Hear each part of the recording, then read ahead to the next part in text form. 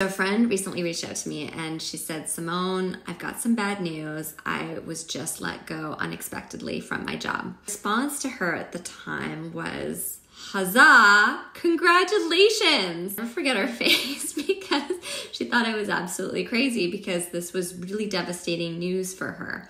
And I knew that at the time.